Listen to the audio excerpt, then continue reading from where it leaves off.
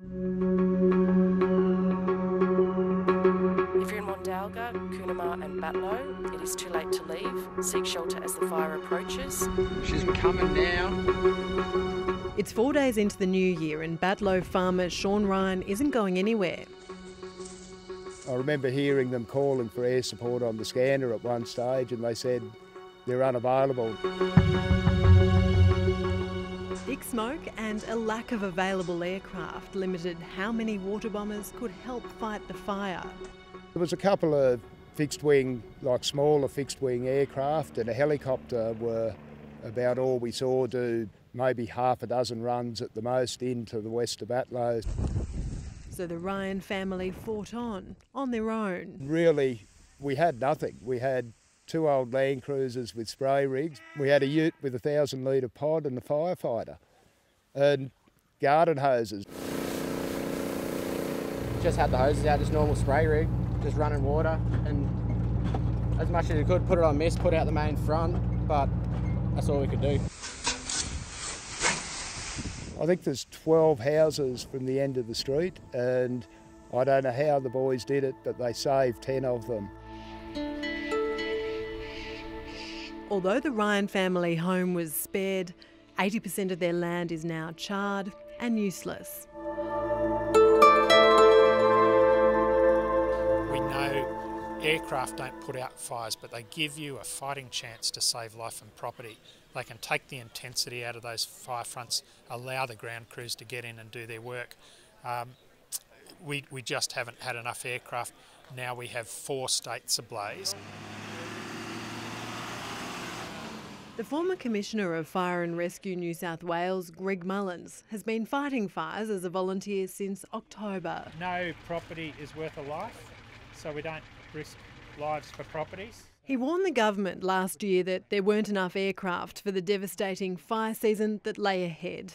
We're coming into what I think is the most dangerous fire season, dangerous build-up to a fire season I've seen since 1994. Our national government doesn't recognise that there's a disaster heading their way. So, again, please listen, Prime Minister. Today's decision puts more boots on the ground, puts more planes in the sky.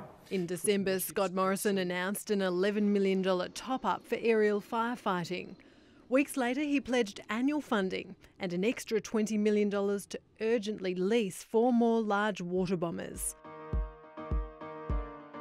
The same day, he publicised it in a video for social media. Well, look, it's fascinating on a day when homes were being lost, lives were being lost, but I'm glad they had time to do a Liberal Party promotional video. How good is that? Despite the urgent funding, the planes still haven't touched down. They're delayed by natural disasters in the US and the Philippines.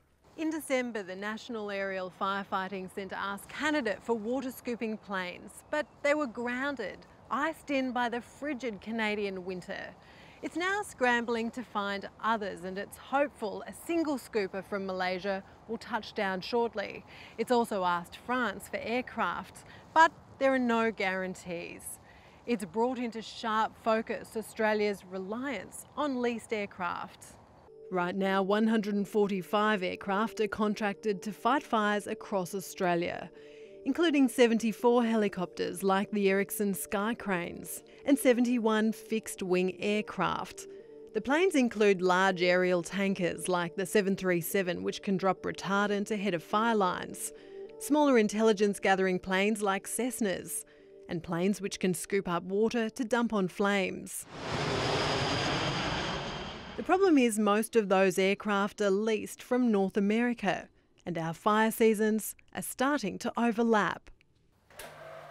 Associate Professor Trent Penman studies the impact climate change is having on bushfire behaviour. There's always been a small overlap, but across the rest of the US we're seeing an extended fire season as well, and our fire seasons becoming more intense earlier means that the worst part of their fire season and the worst part of our fire seasons are seemingly overlapping at the moment, and we'd expect that overlap to increase into the future. We need more resources. We don't have enough resources. We've run out of aviation assets. Pilot Dom James has been flying firefighting planes for nearly 20 years and thinks the time has come for Australia to buy a permanent fleet. We're already seeing foreign aircraft having less and less opportunity to come down to Australia as their fire season grows. And as that gets longer and longer and eventually overlaps the Australian fire season, that will rule out any ability of foreign aircraft to come and fight our fires here in Australia. So we've got to be able to have our own aircraft to fight our own fires ourselves. The head of the National Aerial Firefighting Centre, Stuart Ellis, says it's on the agenda. It's a decision for each state and territory whether they lease or whether they purchase.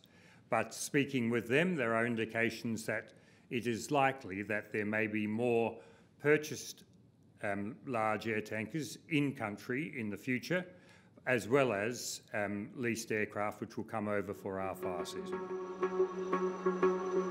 He says the centre's always leased aircraft for 3 months, from November to the end of February. We're finding now that we're going to need to extend that period significantly longer and commence potentially in September, and we'll be operating, especially with these aircraft recently announced, through to March. So, that's a significant portion of the year. And significantly more money for the states and territories and the Commonwealth to fight over. A spokesman for the Prime Minister says he's acted on everything the fire chiefs have asked for. Firefighter Greg Mullins is sure more planes will save lives and property. So I was fighting fires in Bateman's Bay on New Year's Eve, all day on New Year's Eve. We lost hundreds of homes, and if we'd had more aircraft able to drop on those raging fire fronts, our ground crews might have been able to get in to save more homes.